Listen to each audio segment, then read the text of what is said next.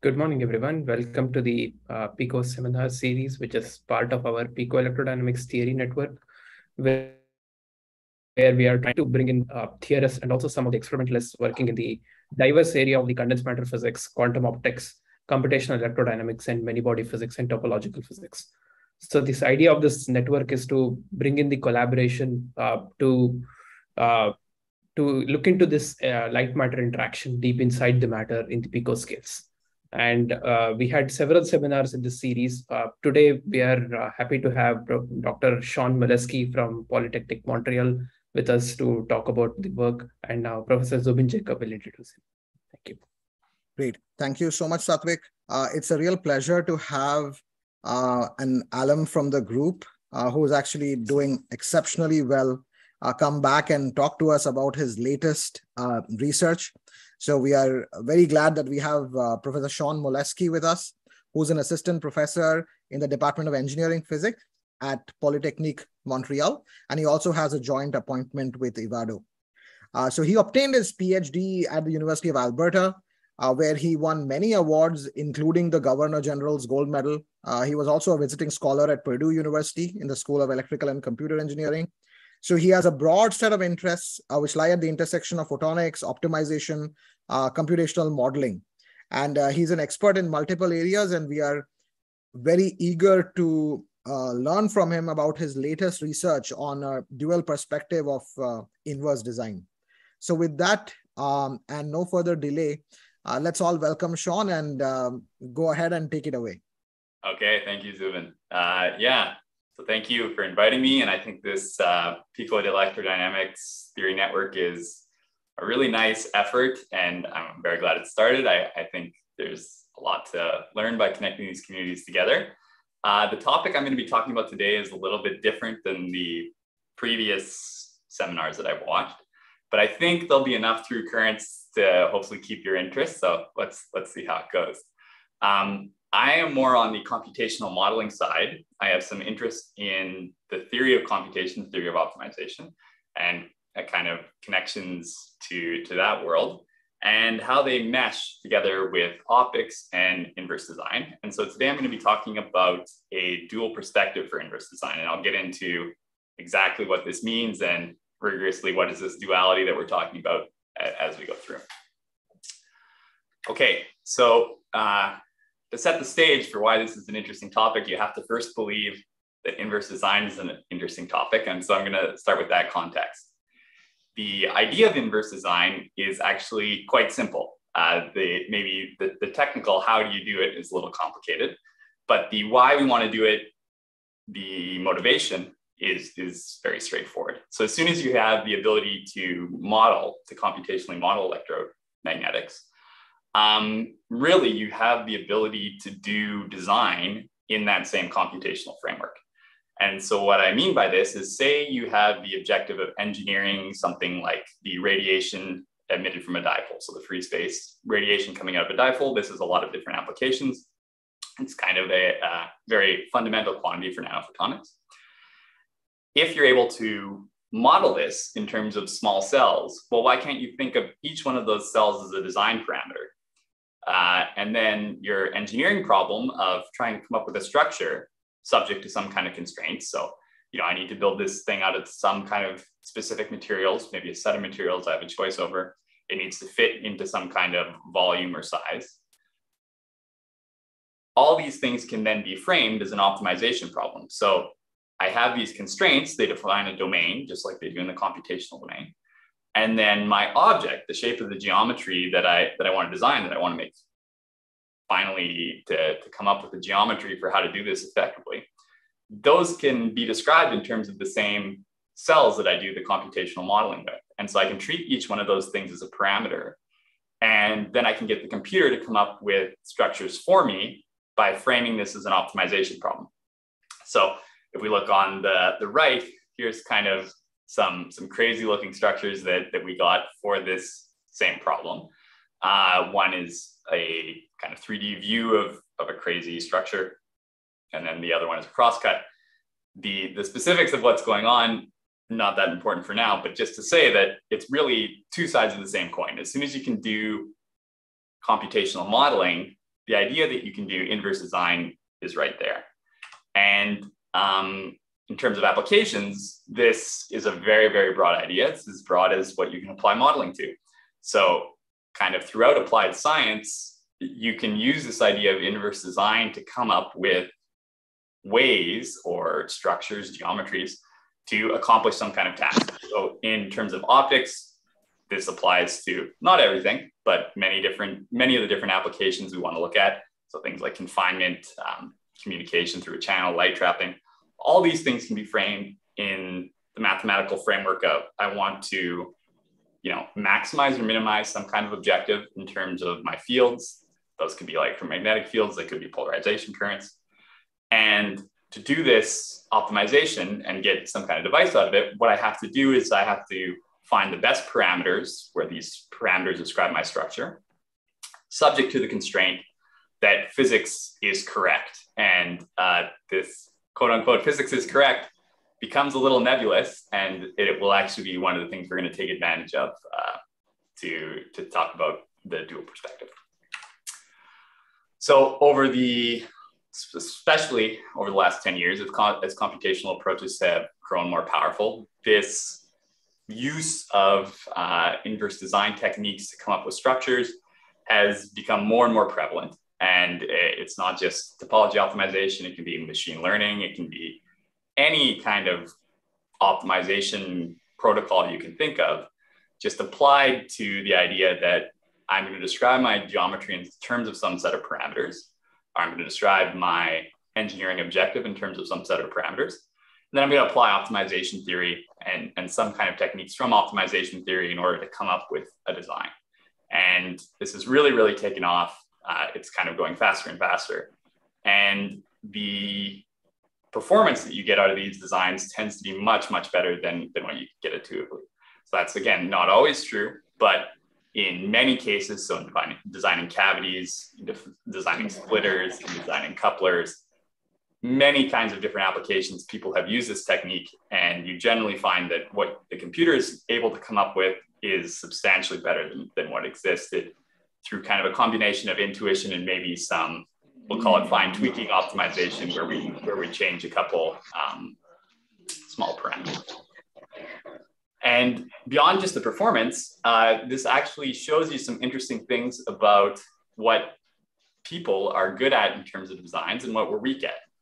And so there's also kind of a very fundamental aspect to it too. So as an example, something our group did now a while ago, 2016, was to apply this to enhancing second harmonic generation. So this is the idea: you come in with one frequency, you're going to have some nonlinear media, and it's going to transform it into a doubling of the frequency. And when you do this on a nanophotonic scale, you can kind of understand the second harmonic efficiency in terms of a product that is not showing up. So sorry, I converted this presentation over from Windows to Linux this morning, and apparently I missed that some little things are not here. But it turns out to be a product of the Q1, the quality cavity factor, quality factor of the cavity at the first frequency squared, the quality factor of the cavity at the second frequency, and a absolute value squared of this beta parameter, where this beta parameter is like your nonlinear overlap. So it's kind of like a selection rule. It's really the same thing as the field overlap or quasi-phase matching that you see when you try to do these second harmonic generation applications in larger scale systems. And what you find is when you put it on a computer, it tends to not like the standard techniques that we would normally use. So if you were to ask me to do this, I can't really think about how the fields overlap all that well. That's very challenging. You know, you put a scatterer, the water waves, how does that picture look? It's very complicated to think about that, especially at two different frequencies and how all these waves overlap. So I would probably go about the problem by trying to design a cavity that has a high quality factor of the two different frequencies. That would be my technique. But when you do these kind of traditional designs, they often end up being that in order to get a high quality factor cavity, you actually kind of use some symmetry principles. And those symmetry principles often kind of preclude a very good overlap between your fundamental and second harmonic mode. What the computer does, on the other hand, is it instead engineers a cavity that's fairly low in terms of quality factor. So here it only did about 1,000, which, yeah, it's not a very good cavity, but it makes this overlap coefficient very, very high. So it says that we can achieve better performance, not by making these cavities superior, but by improving the field overlap. Now, is this true? That you know, this is the true way towards high performance? Who knows? This is just what the computer found during many runs of doing gradient optimization. We don't know if this is universal, but this is what it shows us. Another example is, again, getting back to this dipole flux enhancement problem. So here we're looking at engineering a surface over top of an implanted NV center. And what we're trying to do is extract as much radiation out of this NV center as possible. So this might have applications to quantum communication, so on and so on. But for us, let's just consider it as a pure optimization problem. We want to get as much flux through this monitor as possible for thinking about a classic dipole, where we're able to engineer gallium phosphate structure within a small thin layer on top of a diamond substrate. And so again, you put this on the computer, use some kind of technique, it comes up with a structure that sort of makes sense in terms of what you'd think of previously. So there's kind of like a bullseye thing going on that makes sense for outcoupling. That's sort of a standard structure that people have come up with before, but there's a lot of different features in this. There's more scattering features going on than you would definitely put in if you were designing it by hand. And the interesting thing about this in terms of what it shows is that the objective you put in really, really makes a difference. So again, if you were to ask me to do this problem, I probably wouldn't think about it in terms of radiation. I would think about it in terms of the local density of states. And I would say, well, the easiest thing to do is to enhance the local density of states. And I know that if I'm in a low loss medium, then okay, the density of states, that's a surrogate for how much power is drawn from the dipole. There's not really going to be that much absorbed power. So most of this is going to be radiated power. That's probably more or less the same thing as saying enhance the flux through this monitor. But what we find is that from the computational perspective, again, we don't know if this is true, but it turns out to be very different depending, at least in the algorithms that we run, which one of these two things you tell the computer to do.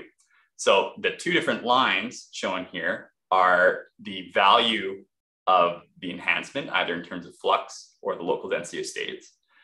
And the different markers are when we told the computer to use the flux objective or told the computer to use the LDOS objective. So you can see that the best performing structures in terms of actually getting flux out come when we use the flux objective and we look at flux enhancement.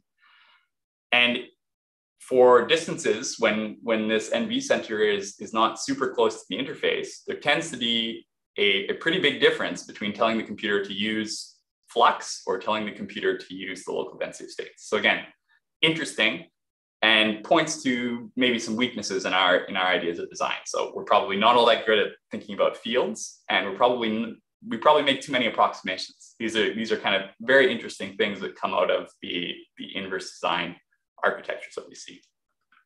Okay, so hopefully you're convinced inverse design is interesting. It gives better performance. It's teaching us things about how we think about electromagnetic problems. Hopefully things about the fundamental underlying physics. So what's the issue?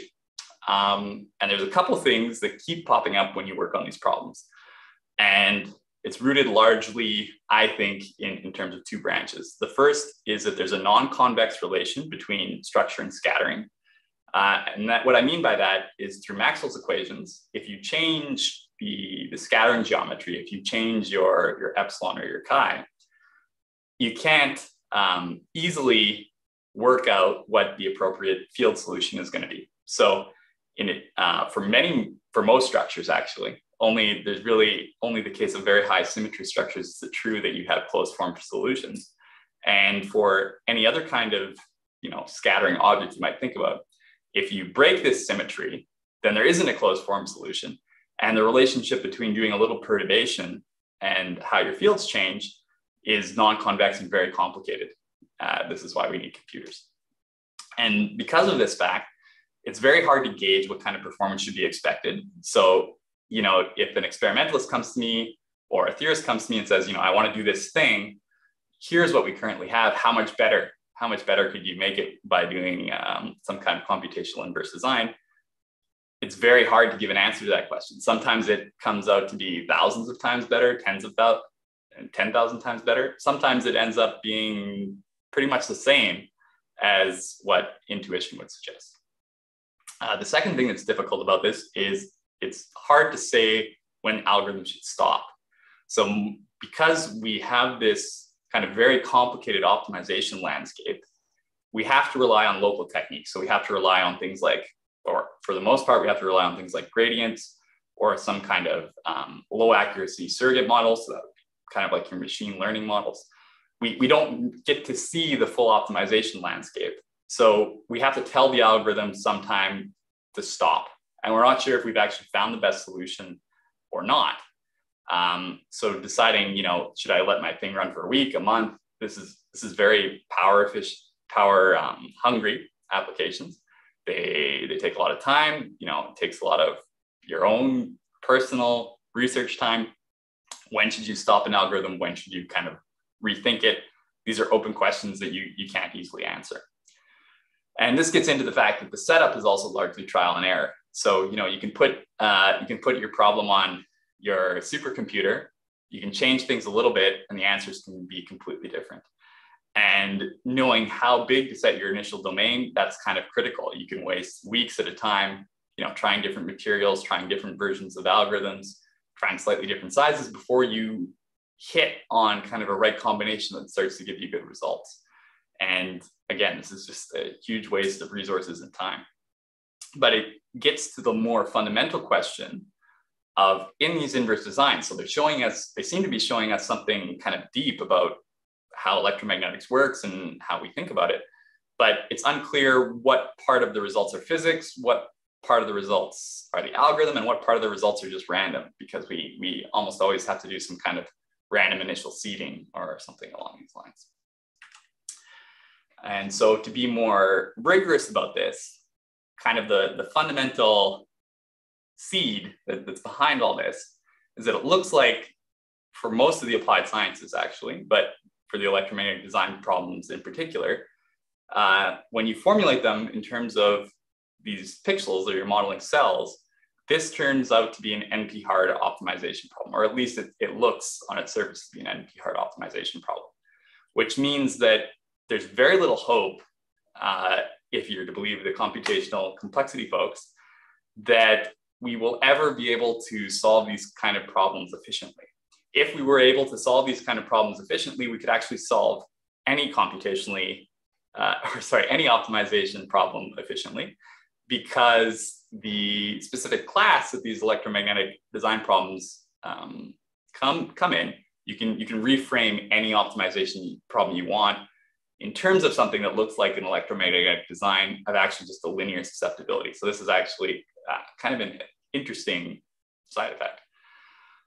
But practically, what this means is that there's this gap between, what we're able to find computationally and optimality that we often know pretty much nothing about. And this is exactly why we can't give a good prediction. This is exactly why we can't know when the algorithm should stop. We can use computational tools to look for heuristics or kind of approximations to these optimization problems, but we can't solve them exactly. And we can't solve them exactly because they're part of this very hard class of problems. And so there's this underlying gap that influences all of these issues. So what can we do about this? I'm going to try to say that this is not hopeless, and there's quite a bit more we can learn, and it comes through this idea of duality. And it's based on two relaxations that we're going to use together. So the first relaxation, or the first idea that goes into this, is a very physically motivated idea. And this is a mean field kind of relaxation, or an averaging, a kernel averaging. And if you've done any kind of computational modeling, the idea is fairly straightforward. So just like in high energy physics, where you say, maybe the physics we're talking about isn't actually true. Maybe it's just an approximation. But, if there is an associated wavelength to the phenomenon we're looking at, and in the case of Maxwell's equations, there definitely is, then as long as we get it right kind of on average, or over small enough cells that in comparison to the kind of length scale of the effects we're looking at, then the observables are going to be correct. And so in order to get physics right, when you're doing computational modeling, you don't need to get the field right down to the pico scale often. You only have to get it right kind of below the wavelength. And, a kind of standard rule of thumb is often 1/20 of the wavelength, depends on the material, 1/50, something like that. But once you get to little kernels of that size where the average is correct, then the observables that you see are actually very, very close to what you're going to see in an experiment. And so by kind of working your way down, you can go to a more and more accurate picture of modeling. And this is the whole idea that we can do computational modeling in the first place. But we can flip this idea on its head and say, well, if we just want to get an idea, we want to get a rough estimate of what is going to be possible, then we can actually look at larger chunks. So we can look at larger integration kernels. And although in reality, there may be fluctuations of physics, violations of your physical equations, so like Maxwell's equations may not come out to zero sort of thing. Within this volume, if you take the average over the volume, it will come out to zero. And so physics is true on average. And by taking these larger volumes, we can start to make headway because the optimization problems become much easier. This is also a relaxation because whenever physics is true in terms of a smaller box, then, and many smaller boxes inside a larger box, then it's going to be true on average over the larger box. So we're kind of layering things in a way that by looking at larger volumes, that's always a relaxation of our problem, which means that the solutions of our problem will always be superior to what would happen if we actually forced physics to be true as close to reality as possible. And in order to do this, it's very useful to think about the T-operator perspective and scattered fields. So I'm going to just briefly introduce this because it's going to come up in the rest of the equations that I'm going to show throughout the talk. It's not critical that you understand it, but if you do, then it's going to be helpful for piecing the rest of the talk together. The idea of this scattering picture of Maxwell's equations is that you can frame everything in terms of a self-consistent approach together with the Green's function. So if you're kind of going to think about this as a little picture, what it's really saying is you start with some initial current in a field. This generates an electromagnetic field. And if this electromagnetic field interacts with an object composed of some material, then this creates little polarization currents inside the material. And each one of these things acts as a source. So this is Huygens principle sort of thing. And each one of these little sources creates its own radiation pattern. And of course, this also interacts with the scattering object, so on and so on, until you get to the point that you have a self-consistent field solution. And because if you're thinking about the case of linear media, then this whole process is linear. Everything is described in terms of linear operators. And so there exists a linear operator called the T operator that takes you from the initial current, here we're talking about some initial dipole you can think of, to the total current, which includes all the polarization inside the object. And this is kind of like the self-consistent current that when you take this total current and you just act with the free space Green's function, then that gives you the correct electromagnetic field. And then if you take that electromagnetic field and act with the polarization of the medium back on this total electromagnetic field, it gives you back the same total polarization current. And so we can do an integral version of Maxwell's equations in terms of the self-consistent scattering constraints that ends up being totally equivalent. And now, okay, so what am I talking about here? In the first line, this is an operator equality, and it's saying that the identity over the scatterer, or projection into the scattering object, is equivalent to this T operator multiplied by its inverse, where I'm talking about operator multiplication. And so if we take this and we multiply by another operator from the left, which is also the scattering T operator, then we can actually lift the geometry dependence out of this equation and turn it into something that's very useful for optimization. So why can we do this? Because this projection for the scattering object is limited to the volume of the object, just like the T operator. Once you have kind of two copies of these operators, so you have something like IS, TS, and they happen in a row, then the projection into the scattering object is kind of redundant because the T operator is already going to do that for you. So it's already going to generate the total polarization current in the object, and you no longer need to do a separate projection into the object. So you can get these integral relations by working with an appropriate linear functional. We often just use the total polarization current itself, which we're going to note as T because it's coming through the T operator, and then a specific projection kernel. So I'll talk about this a little bit more, but it's basically this idea of boxes. So we can take this equivalent Maxwell equation and we can write it in an integral form where the kind of domain of the integral is controlled by this P projection operator. And we can now talk about geometry in a completely implicit way. So everything about the geometry of the object is contained in T, whereas in the first equation, it's contained in this projection IS. So I would have to specifically spell out each individual projection or each individual shape.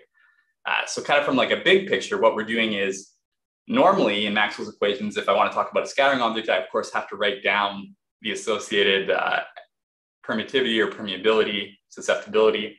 And I have to write what that thing looks like. I have to say, where in space is it material? Where in space is it not material?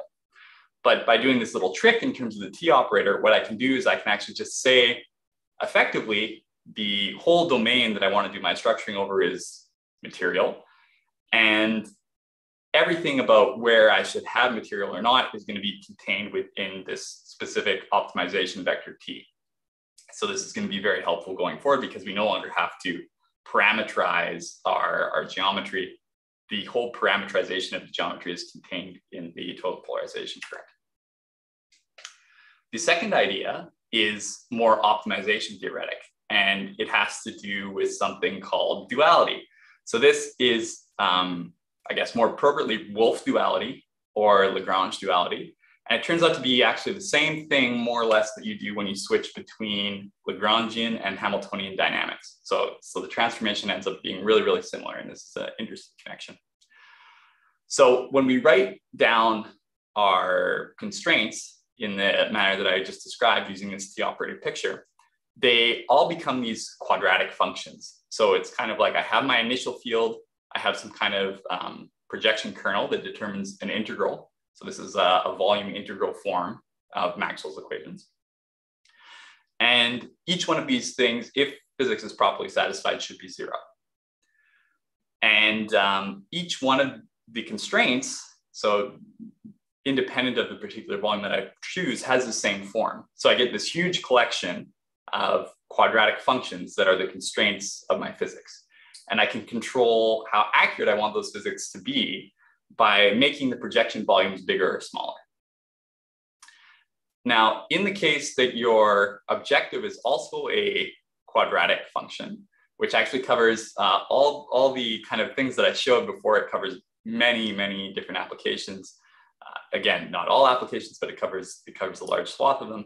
Then your whole Lagrangian becomes kind of a sum of quadratic functions. And this defines a quadratically constrained quadratic program. So this is kind of a well-known functional form that occurs in optimization theory. where everything is quadratic in terms of the original optimization parameter t, which controls our geometry and everything else. And it's affine in terms of the multipliers. These are your Lagrange multipliers that are associated with each one of the physical constraints that you impose. So you end up with this Lagrangian that describes your optimization. This is probably where you first learned about Lagrangians before they became something exclusively that you see in physics. This is an optimization Lagrangian.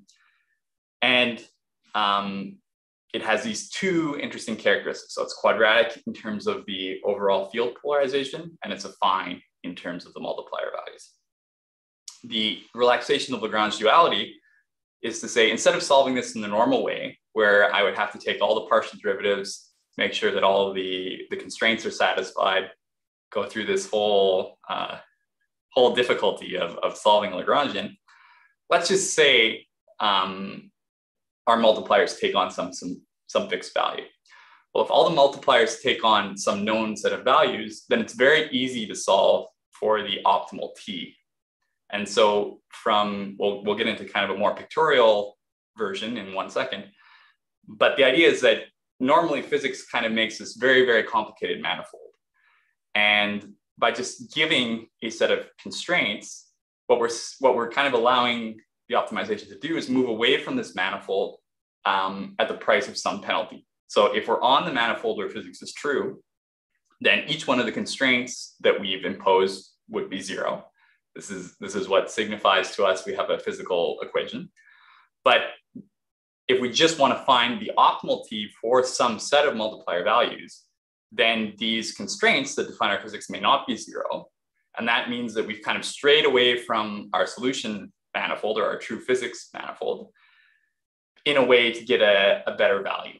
And this defines the dual function. And this dual function has some really interesting properties. So because it includes all of our primal solutions, or all these solutions where physics is actually true, it's always a bound on the primal problem. And because of this structure that we're not specifically tied to the solution manifold, it turns out to always be convex in terms of the multiplier values. And convex functions are very nice to work with from optimization theory. So they have unique solutions, and there's very well-developed ways to find these unique solutions that are computationally efficient. So we've gone from a problem that's presumably NP hard.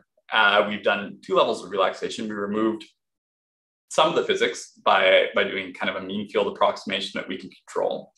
And then we're going to do a second level of relaxation in terms of optimization duality that now gives us bounds on terms of something that we can solve easily, and bounds on the optimizations that we want to solve. So maybe we're getting lost in the woods a little bit. We now have a way, big picture, to give an answer to the problem of, well, what's the best performance that I can expect? I can give you a number based on this sequence of relaxations for any kind of optimization problem you would want to consider. You can specify a domain, you can specify material, and then using this machinery, turning the crank, you can come out with a number that says, and this number is always going to be bigger or smaller, depending on how you're phrasing your optimization, than what you could ever achieve with an actual structure. So just before we leave this point, this picture is a little bit complicated, so we won't spend too much time on it, but this is sort of an idea of what this duality transformation is doing.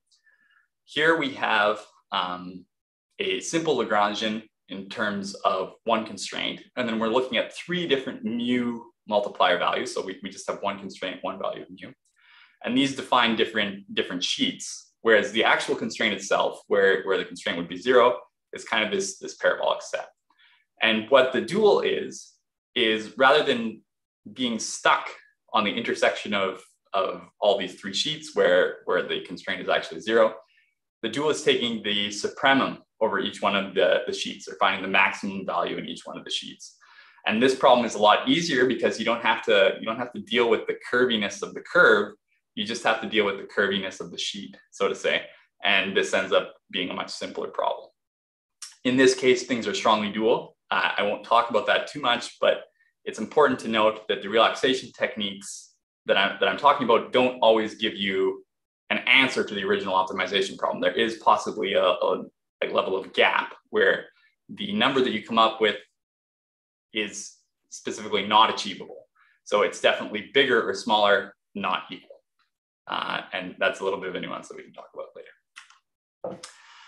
So just quickly, again, a few interesting things about this dual. It amalgamates many previous techniques that have been thought about for how you do bounds. So it kind of brings together ideas of mode analysis. It brings together these kind of ideas of maximum polarization current, and it treats them all simultaneously. I'm going to show you some examples where just imposing a few constraints tends to be good enough to get a lot of very interesting kind of physical intuition back.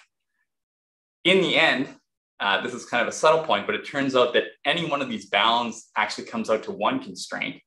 So whenever this technique is used, it in the end gives you one quadratic function. So one kind of like physical integration kernel with different values for this projection matrix that specifies completely why you're only able to do this design to such and such level, or you're only able to achieve this kind of value for the particular optimization problem you're looking at. And we think this is really cool. And the other interesting things about the dual is that it works very, very well with many of the primal or straightforward direct optimization strategies you might want to consider. You can use the solutions that come out of the dual to act as seeds or termination conditions. So how you start your algorithm, how you end your algorithm. And it looks like it can be integrated really well with standard inverse models in order to help give a kind of global perspective to the approximations or local techniques that you're using. So a couple examples. Here's some bounds we did on far field scattering.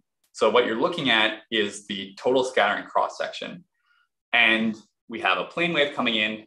We have a ball where our structure must fit inside. And we're trying to say, okay, computer, try to give me the structure that maximizes the cross-section ratio. So the scattering cross-section compared to this geometric cross-section in the ball.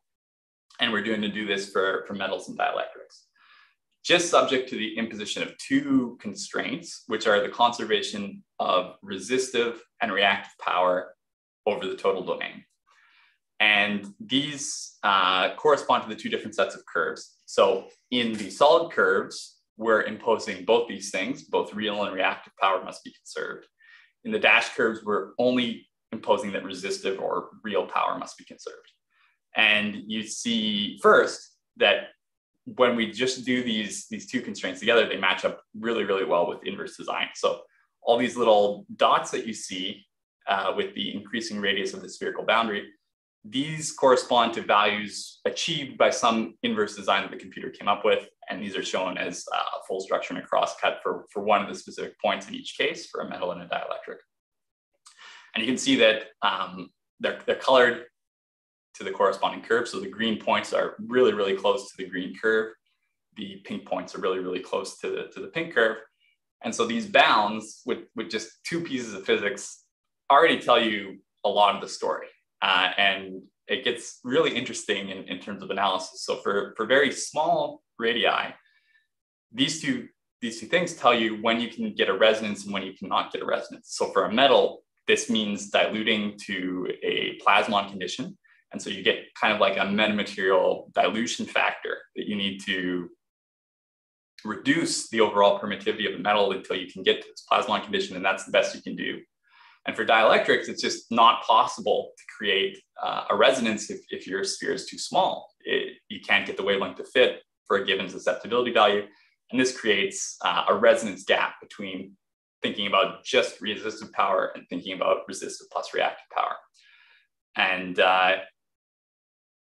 yeah, so you're already seeing interesting things about where Rayleigh scattering happens, where resonances happen, and it allows you to predict a lot about how you should set up your design or what kind of materials you should think about if you want a particular level of performance. So we can do these kind of plots as a function of the susceptibility for different values of the radius and see, what kind of materials should I think about? How should I set up my optimization problem? And here's two particular examples, one for a very, very small radius, that's on top, where you can see that you can only have resonant response if you have a metal. And if you have a very small particle, okay, that makes sense. It's very nice that we only need two pieces of physics to see this, and we can prove it rigorously that in the case of a very small object, if I want to maximize my scattering cross-section, I need a metal. And if we go to slightly a larger radius, so now a half wavelength size, so full wavelength for the total diameter of the object, then we can see that these two things are very comparable, metals and dielectrics. So positive material susceptibility for a dielectric, negative material susceptibility for a metal. And the comparison here isn't totally fair because in general, dielectrics tend to have much, much smaller values of loss, or the imaginary part of the susceptibility. So this plot would actually show you that for a fairly large sphere, so about a wavelength size sphere, if I had complete control over engineering, I should really think about using a dielectric material rather than a metal. We can also see similar predictive performance in terms of things like absorption and periodic gratings. So here we're setting up a periodic structure. We're changing how big the period is to use our inverse design. So on the left, we're doing a period of 5 wavelengths, 2 wavelengths, 1 wavelength. And we're looking at the absorption divided by the period squared in comparison with the bounds and the structures that are actually discovered by inverse design. And so we see really, really fast transitions in the bounds that come from the creation of these leaky mode cutoffs.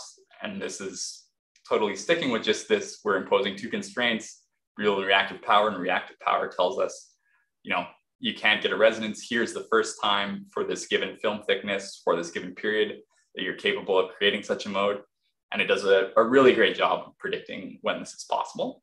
And we can use this information to set up our designs in an intelligent way and hopefully later to see them. So again, you can see that the inverse design dots are tracking really, really well with the given corresponding bounds line. And for metals, this is a much, much weaker dependence on film thickness. So again, you can do the comparison between, should I be using a metal, should I be using a dielectric? We can also do things in terms of multiple channels and think about kind of more complicated things. So here's just a quick idea of a metal lens. And the clusters that are shown in this picture correspond to the number of divisions we're doing of our design domain. So this is kind of like the tightness of controlling the physics. And in this example, you can see that as you control the physics tighter and tighter, the bound becomes closer and closer to what's predicted by inverse design, closer and closer to reality. So as you increase the number of clusters, as you increase the number of divisions, your divisions get smaller. Eventually, these kind of approach the same level as the computational modeling. And this should be very, very close to the true physical fundamental optimization in this case, the true optimum that you can achieve. And here we're looking at the number of channels is the number of different angles that we're coming in with. So with increasing channel number, we're trying to make a design that maximizes the field intensity, not just for the normal incidence, which is your starting point, but also for all these different off-diagonal angles. And again, the numbers here are not too critical, just to show you that this is really an adaptable technique and it can do all kinds of different things in terms of considering multiple channels simultaneously, taking into account, the scattering, mode counting, all these kind of things in a consistent and simultaneous manner. And so it's kind of a final example before I make a couple of closing remarks. We can also do kind of crazier things. So people would thought maybe optics could be cool for doing these kind of math kernel problems. Could you propose an integral, something like this that happens purely optically? And in this problem, we're thinking about something like the little diagram shown in the bottom right-hand corner of the left panel, where we have a collection of dipoles ordered along the line. These are some distance from a design domain. And as you move along a cut plane in between this dipole line and your design domain, you would see the field oscillate in some particular way. And our goal is to make the integral of that function that you would see be the output field on another cut plane on the other side. So this is kind of, can we implement the Volterra integral kernel in terms of just a purely optical scattering device?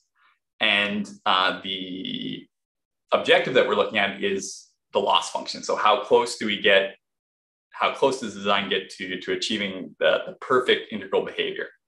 And we can see that it doesn't do so well in these cases. So as the number of transforms gets higher, the loss tends to increase. And in the case of a weak dielectric, it's actually very close to vacuum. And so you might say, well, is this a problem with your inverse design algorithm, or is this the truth? And what the bound tells you is that, well, you definitely can't do better than a loss of 0.1, which is quite bad. So in this case, it's very close to the truth that this is just not possible to engineer with such a weak dielectric and such a thin design domain. Possibly if you change the parameters around, you could do much better, but for this specific case, it's not going to happen. And then on the right, we have a similar example with a stronger dielectric that also shows a okay, but not amazing loss function value. So where are we going with this? Our real idea of going forwards is to connect this all to inverse design, to use the solutions that come out of calculating the bounds as a way to inform what the inverse design should do. So when you calculate these bounds, you actually come up with a bound polarization current that may not respect all physics, but kind of respects physics on average over chunks. And so as you make these chunks smaller and smaller, it gives you more and more information about what it believes the optimal design should be. And so as we kind of go from this bounds QCQP and we increase the resolution of constraints, we get a limit polarization field that more and more closely should correspond to an optimal structure.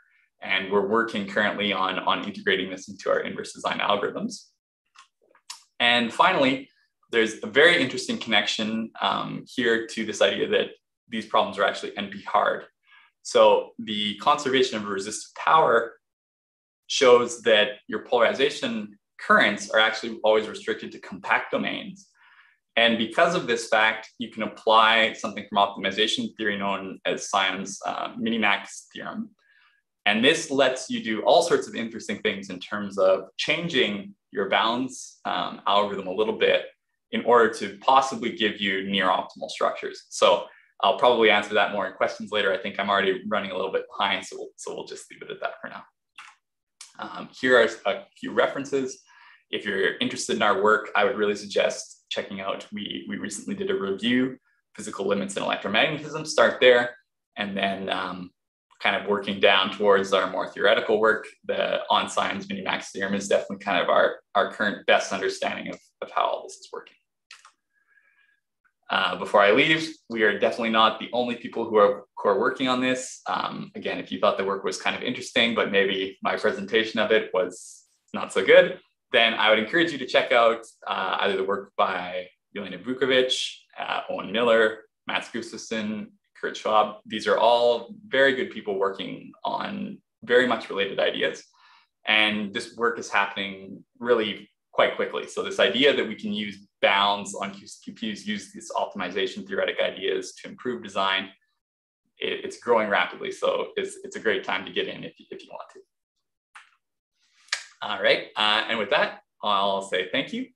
And thank you to all the other people who have helped with this work. And thank you to my funding agencies. So yeah, happy to take any questions.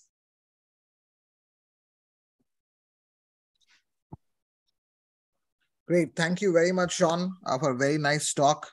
A lot of interesting things to discuss. What I'd like to do now is go towards our discussion session. So I'll request Satvik to go ahead and stop the streaming, and then we'll start